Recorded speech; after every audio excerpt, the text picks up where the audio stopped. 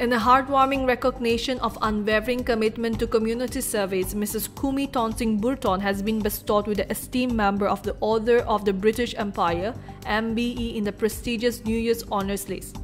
Originally from the Zomi community in Lamka, Mrs. Tonsing's journey has been nothing short of remarkable. Born in 1948, Mrs. Khumi Tonsing Paite relocated to Winslow in 1976, where she embarked on a lifelong journey of volunteering and community engagement. Her dedication to public service reached a historic milestone in 2003 when she became the first Southeast woman appointed as Deputy Lieutenant. Her dedicated service continued until her retirement on her 75th birthday in 2023. Beyond her official roles, Mrs. Khumi Tonsing Paite has left an indelible mark on the community.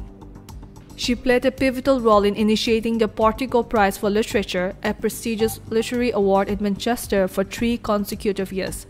Additionally, her 6-year tenure as the chairman of the Royal Society of St. George, Greater Manchester, showcased her multifaceted commitment to community development. Mrs. Khumi Tonsing Paite's impact extends far beyond accolades and her official titles. Her legacy is one of trailblazing leadership and advocacy for literature and community welfare.